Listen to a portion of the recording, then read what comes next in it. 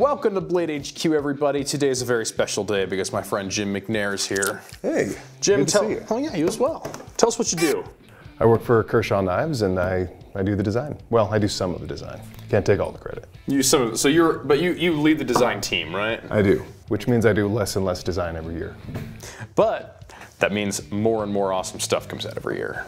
And you have an insider's look at it. You know what's going on behind the scenes, and we want to hear about it. Okay.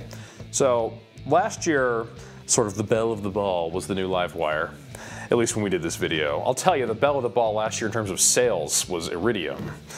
But we have both of those on the table, so tell me about these new live wires. Well, you know, when people like things, we like to give them more of it, so. Yeah. Yeah, so we have two new live wires, and we have one that's kind of shiny and one that's kind of dark. So, which one do you want to start with? Let's start with Mr. Shiny here. Okay, okay. Here, I'll give you a good look at that thing. So this here is the live wire carbon fiber, and it's got a MagnaCut blade.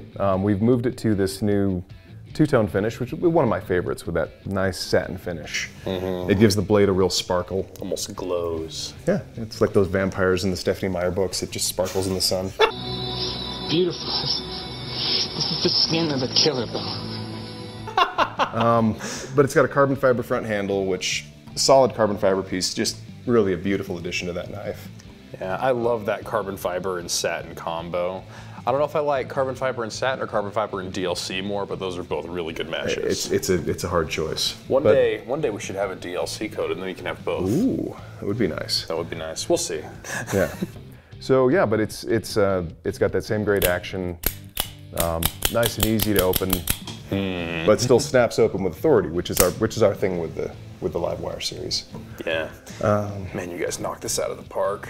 So you were telling me off camera just a minute ago that this was a true collaboration. It was, yeah. Like, tell me the story of how you and Matt Diskin and the rest of your team came together to build the live wire. Well, I mean, when we came together, we said, you know, we really want to do an OTF, and we'd never done one before. Mm-hmm. And anyone who's worked on an OTF knows that it's the sum of many small things. And so we went to Matt Diskin because he's a good friend, and he's been someone we've worked with over the years, and he's kind of a master of automatics. He does all these double actions and all kinds of fancy mechanisms, so we had him come and help us out. Well, that's awesome. And that's one thing I love about Kershaw is you have a lot of really great in-house designers, but you also involve a lot of external people who are really, really good. And that is why I think the live wire is so popular. By the way, I grabbed the other live wire. We can talk about it for a minute. Yeah, no. So this is the other one. This is, and you mentioned DLC. This will be the one with the DLC blade. Mm-hmm. So this is the live wire double edge, and of course, you know, if you're going to have a OTF, you have to have a double edge. The Dagger they just go together. It's peanut butter and jelly. Mm-hmm. But no risk of cutting yourself. You know, that's the funny thing about OTFs, though, is they're actually pretty safe to carry. Yeah. Because of the way they work. As long as you don't lay your hand over the top, if you can avoid doing that one thing, the spring's not under any load. So when you carry this, you're never loading the spring until you open it. All that you feel, that's when the spring is under tension. So right now, this is really safe. So my favorite thing about the double action OTF that the single actions don't afford you is that everything inside is truly at rest, kind of like we were talking about. Yeah. You pull this apart, you pull this scale off, and nothing wants to fly. There's no charged spring. Yeah. There's nothing scary about it. It's just a thing. But then you charge that spring, knife. Yeah, and even our spring and our slider mechanism is all captured. So that thing comes out as a cartridge. So really it is, if you do get gunk in it, you know, you know, cut your hamburger or something, like, we don't necessarily recommend. But if you do, you can take it apart and clean it fairly easily. It's really not. And if you have, even if you want to just blow it out, you can take the two clip screws out and you can blow right through the handle cavity. So I think that's a genius feature. Just go to your local big box, grab whatever canned air, if you have an air compressor, just and then spray dust at your kids, and yeah.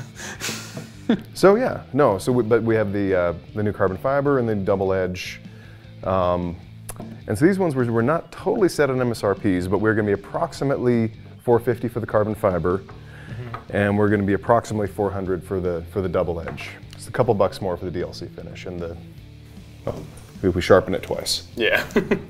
So I do think it's worth mentioning that the prices we have here are MSRP. However, the price that you'll see at Blade HQ, the retail street price, will be lower, but this is what Kershaw will be selling it on their website for. So bear that in mind. But with that, let's move forward to some of these new. I personally think this is right here in Kershaw's wheelhouse. Like, you throw a fastball, like, hey, we need a budget-friendly assisted opening knife, and Kkershaw's like, all right, give it to me right in the middle. Yeah. You got it. Yeah, out of the park these are every kind of a time. slow pitch for us. Yeah, these are kind of what we do. So next up, let's look at the Wharf. So the Wharf is going to be really affordable EDC knife. It's got that kind of cleaver blade, but it's got a little more of a sloping forehead on this one, a little bit of a different look. It's going to have a $44.99 MSRP, so really quite affordable. And again, it'll be cheaper than that at market. Yeah. Nice texture on these scales. It's something different we've been doing with that kind of orange peel texture. Yeah. Grippy, but not overly so. Not going to shred your pocket, but it will hold on to your hand. That's a weird happy medium to find, right? Where you want to get that where it's not completely destroying your jeans and you look like you're in an 80s metal band by the end of the day, but at the same time, you don't drop it when your hands are wet or when they're slippery. Yeah, and I'm looking at the grind on this. This is a very deep, hollow grind. I'm just imagining this thing will slice like nobody's business. Can you see how thin that edge is? Yeah, no, that's probably the best thing about the Wharf. So anyway, yeah, so that's the Wharf. Assisted opening. We've got these gray glass-filled nylon scales. Deep carry pocket clip that's reversible. Yeah, I'm looking at the entire lineup. I don't think I see a not deep carry pocket clip on any of the Kershaws this year. We've kind of gone back and forth on that a little bit. We had a couple years where we were doing non-deep carry, but people really seem to like having them slip deeper into their pocket, and so most of what we do now has a deep carry clip.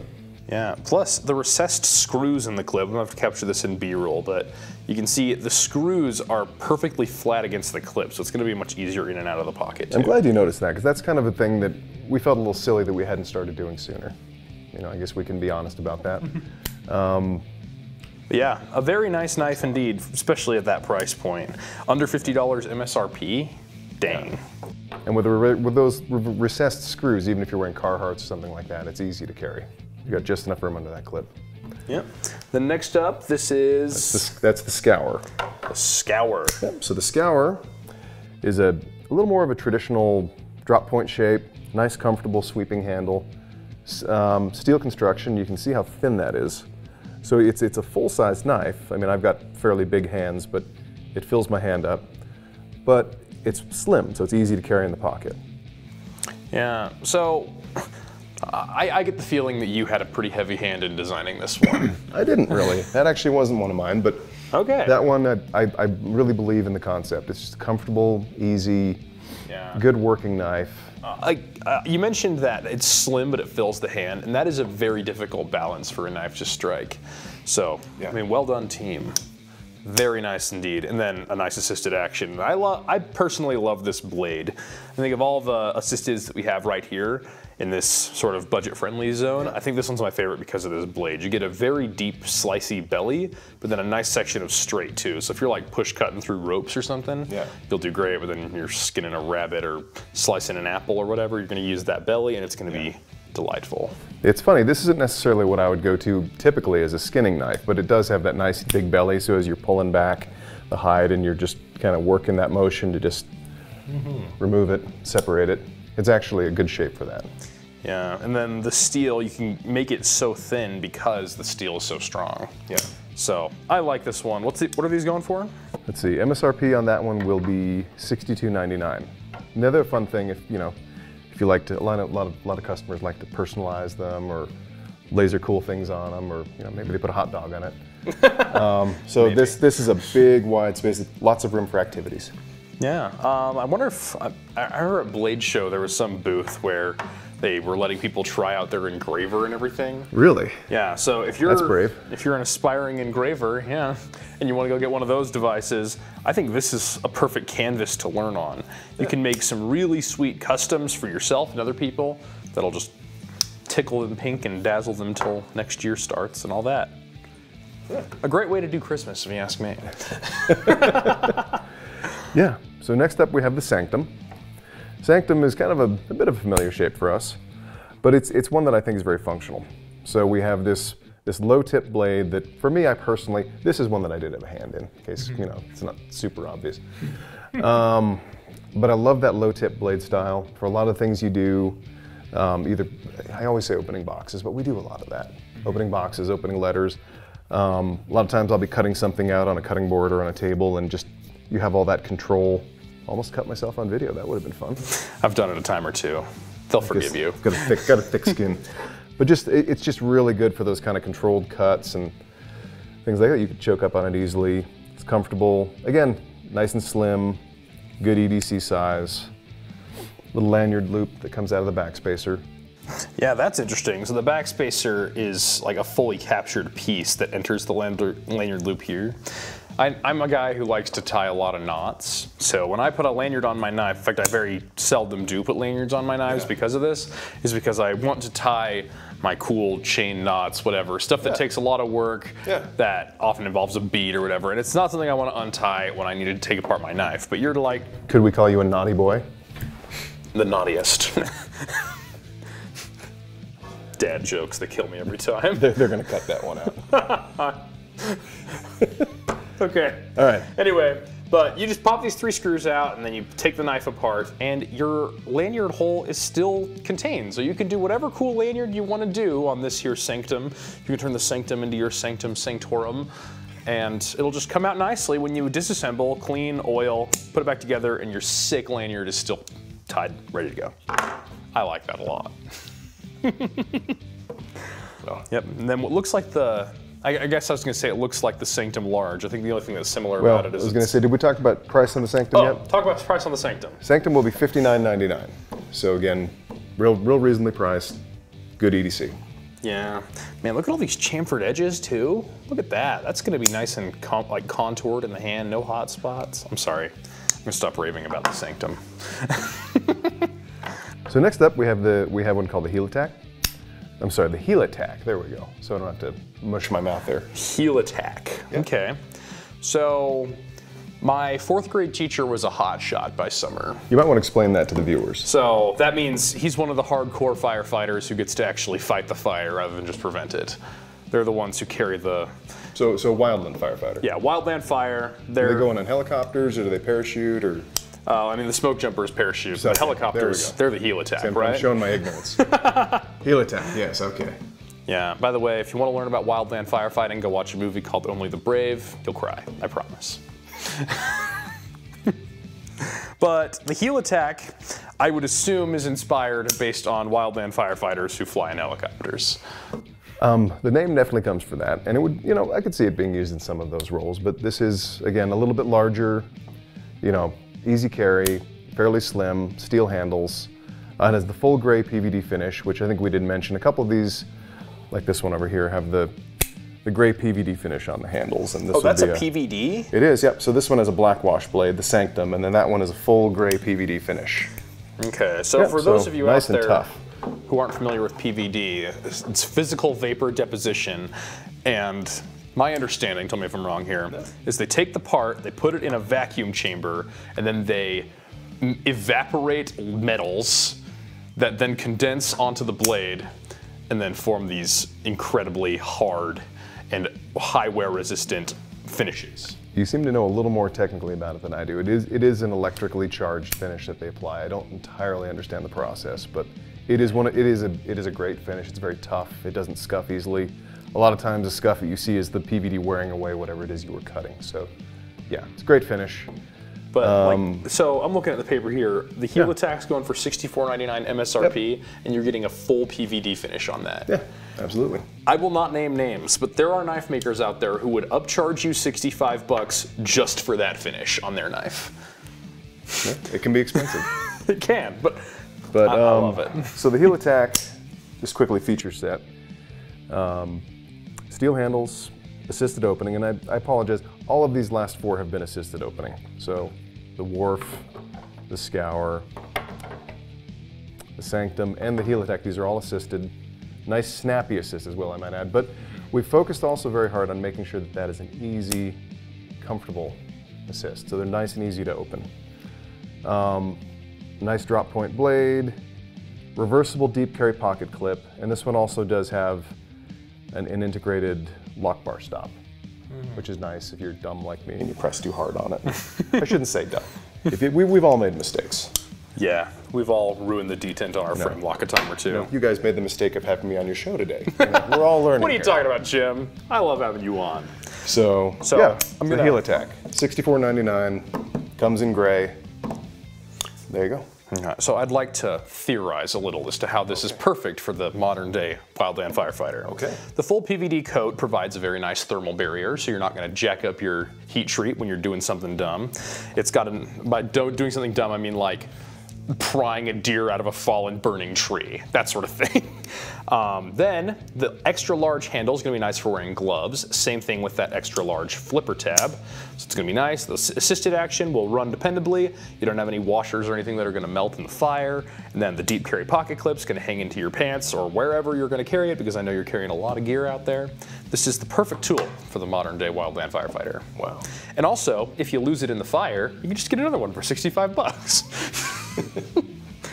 Anyway, you should get one if you fight fires in the wilderness. Tell me about the launch 19? Yep, launch 19. We're getting up there in those numbers. Yeah. We'll have to start doing Roman numerals or something. Yeah, don't be like the Super Bowl. Nobody likes that. The launch XXXL. I think that was a movie. Okay. Anyway, so this is the launch 19. There we go. So, Maybe everybody can see it now. correct me if I'm wrong, this looks like a very similar handle pattern to the launch 14. It does, it does. When we first did the launch 14, you know, that has more of that cleaver style blade. And we really like the handle style. So we made sure that handle style would fit a couple different blade shapes in it. And so we finally gotten around to putting a different blade in that what we called the original launch 14. So this is now the launch 19. So we instead of a gray finish, we have a black anodized finish, a smooth G10, so smooth olive green G10. This is a CPM S35, I'm sorry, CPM 154 blade in this one. That seems to be the go-to for the most of the launch series. We've been trying to change it up. We've had some in Magna Cut. And We've M4, done some that launch 16, the green one. S35VN. So we're trying to spread it out a little bit more. But this is kind of true to our basics with CPM 154. Great steel, and this great two-tone finish. I don't know if I'm picking up the reflectivity on the camera or not, but We can definitely grab it in B-roll if needs to. yeah, that's again. I love that satin finish. It just sparkles really nicely, and it offsets the darker colors of the handle with the black and the olive green. Snappy, powerful action, just like all of our launch series. You always have to have that snap, but again, it has that snap without bouncing back.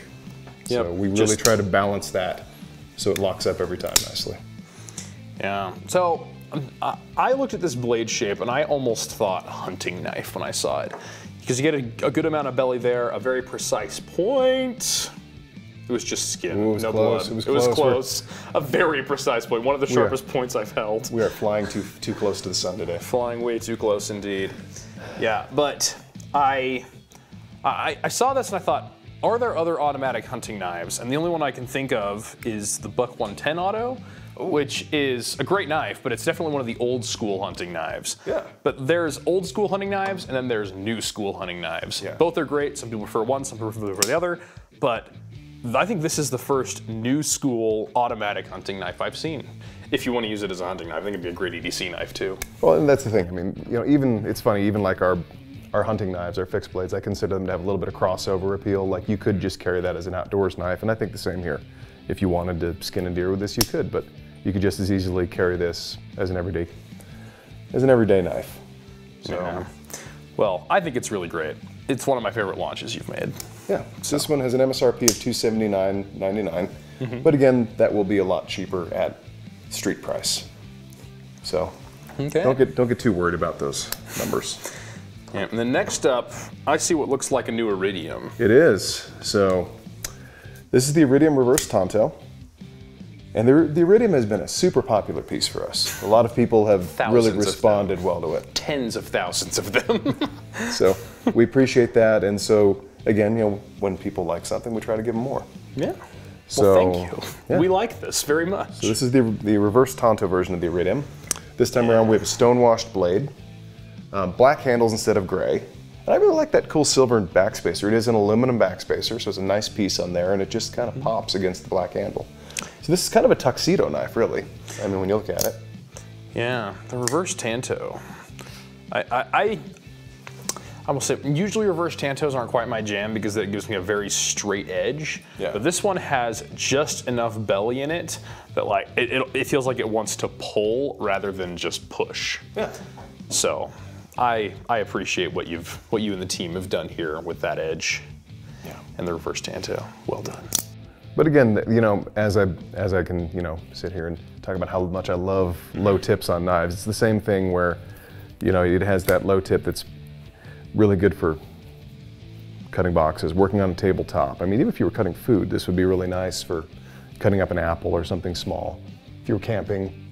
So really useful blade shape, smooth, easy action, nice release, very, very fidget friendly. So yeah, we really love the Iridium, and so that's the new version. Well, I hope you all are excited, because I know how excited you were for the Iridium last year. So if you wanted a new blade shape and maybe some new colors, here you go. Yep. And then MSRP of $99.99. So for a Benjamin, you can have this. Not bad at all. A Benjamin. A Benjamin. Yeah. Actually, it'll be less than a Benjamin. You might get a Franklin back. Yeah. So. Maybe a Jackson, we'll see. Maybe a Jackson. That's the thing, like, I always call 100 a Benjamin, but then I call the 20 a Jackson. Should I call it an Andrew? Ooh. Well, this was designed by an Andrew. He might appreciate that. It's an Andrew. All right, and then next up, this one I feel is right. Like I knew something like this was gonna come. I was holding this one earlier, and this is a flipper from Kershaw. It's the Duralock, but it's assisted. It is. It is. It's like Kershaw might be known for a few things, you know. No, really. I mean, we are kind of known for doing flippers. That's one thing we do a lot of, and there aren't a lot of crossbar lock flippers out there, really, because they are kind of hard to do. I'll admit, like having worked on a few now, it's tough to get them right. There's a pretty big pocket you have to mill here to get that flipper to pass by the bar. Yeah, it's a whole thing. But the thing of it is, there's another thing that Kershaw is really known for, and that is his assisted opening. Mm-hmm. And again, it's like we've always tried to explain to people, assisted opening is the automatic transmission of knives. Mm-hmm. It makes it so you never have to feel stupid, you never open your knife and you go, oh, I only flipped it part way. Anyone can do it, and anyone can do it consistently. Mm-hmm. Or even if you were in a situation, it's funny, you're talking about, you know, in a firefighter situation, being under duress, you're working hard, you may have a glove on. That little bit of assist can be a good thing. It's not just a novice feature. Mm. So again, it's a little different because it doesn't necessarily walk and talk the same way that a crossbar lock typically does. But once you get used to it, it's pretty easy. Even if you want to fidget with it, you just pull it with the 2 fingers and give a little snap. But really, what this is this is a crossbar lock that's really easy for anybody. It opens, it closes, and a big thing, especially for me now that I have 3 kids and I'm terrified of having them get cut and learning how to use a knife. This is a really safe mechanism because your fingers are never in the path of the blade. So you have the assist to help you make sure it opens every time consistently, and that crossbar lock allows you to close it and never have to have your fingers in that path. So the layup is actually really good for a lot of things. It just takes a minute to kind of think it through. Yeah. Well, I think it's great, and I think its price is going to be pretty nice too, yeah? Yeah, yep. So the layup is going to be an $84.99 MSRP. Again, a little bit cheaper when we get out there. Mm-hmm. So we'll see how many Andrews or Benjamins or whatever it is you get back from that original MSRP. But deep carry clip, again, that kind of orange peel texture on the handles. Yeah. Just grippy enough. Mm-hmm. So again, safety features. You know, we talk about a knife that you're not going to slip with, you're not going to drop it. Yep, and then another thing I like is, like you're saying, that the assisted open is something for a lot of, perhaps not the hardest core of knife people, because if what you're telling me is Kershaw knows well how many 100,000 million people out there just love a spring assisted knife. Yeah. And maybe they're not the same ones who are in the market for a live wire, but there are a lot of them, and I think this is going to serve a lot of them well. And to that end, I think holding this as a completely open flow-through construction here with just these minimal standoffs, like you could just blow the dust out. Like no disassembly required. And there's no finger grooves, so it fits pretty much anybody's hand. Yeah. Just a very well done knife at a very well done price, if I may say. Okay. And then lastly, we have one more. Yeah, and my understanding is this one's USA made. This is. So this is our first USA made Duralock. So this is the Bel Air. So we're getting a little 1950s Chevy vibe on that one. But the Bel Air. I was thinking Will Smith vibes. Oh, it's the Fresh Prince. The Fresh Prince. It's the Fresh Prince of Tualatin, and just doesn't have the same ring to it, does it? No. Oh man. Well, okay, so I guess we'll have to make one that looks like a cab or something then. I was thinking something like a slap. Anyway, unlike Will Smith, the Bel Air is new to Kershaw this year. We've known about Will Smith for a long time. Yeah, but the Kershaw. Yeah, but this is new to us this year. This is our very first USA-made Duralock. So it has a real thin. I don't know if you can catch it on camera. It's a 90 thou blade, so it's real thin and slicey. It is a full width flat grind. Thumb studs instead of a flipper on this one, which again, just for this mechanism, it just lends itself to it. Full aluminum handles with what we're calling a nickel finish. It's kind of a champagne color, kind of that not quite silver, not quite gold. Yeah, but right. that really is what nickel silver looks like, though. If you ever see like a guitar or something with a nickel finish on it. So that cool nickel color, black washed blade, just easy, smooth action. It's running on bearing washers. Just Look at makes that. it just super easy. That is how all crossbar locks will feel in heaven. My goodness, is that smooth. Well, I'm a little older than you, so I'll get there first. I'll let you know. Okay. If they don't, I'm not going. Yeah. So, But anyway. like an effortless action. It detains nicely, but then it just snink. Yep. And again, kind of that low tip blade, but it has a little bit of curvature. So we can both agree on this one. We're not going to argue because it's got the low tip for me, and it's got that bit of belly for you. See? Yeah, and my It brings goodness. the Bel Air brings people together. Boy, it does. Yep. No, but really, I mean, it's a great little knife. It's lightweight, aluminum scales, MagnaCut blade. I forgot to mention that. It is a MagnaCut blade on this, so we have a nice, great blade steel on it. Standoff construction, and it's hard to see in here, but these are kind of a brown finish, along with your crossbar studs there as well. Oh, I didn't even So notice that. it's a nice brown Cerakote. Really a deep bronze is what it is. Okay. So there's something I want to bring attention to that you mentioned. You said that the blade is 90 thou thick.